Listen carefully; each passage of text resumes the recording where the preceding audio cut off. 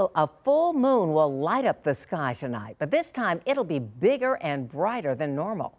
As meteorologist Ryan Shoptaw explains, the moon is going to be glowing with a light shade of red.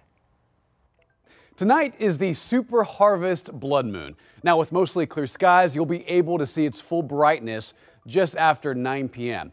On top of that, it will occur around the same time as a lunar eclipse. The harvest moon is the closest full moon to the fall equinox, or the beginning of autumn. In the case of September, it's harvest moon because that's when usually harvest season starts to begin for most farmers. It will peak in brightness at 9:34 tonight, and due to the moon's closer orbit, also known as perigee, it will appear 7% bigger and 15% brighter. And 10 minutes later, a partial lunar eclipse will take place, making this not just a full moon, but a blood moon as well. The path of the Earth and the path of the moon line up with direct path towards the sun.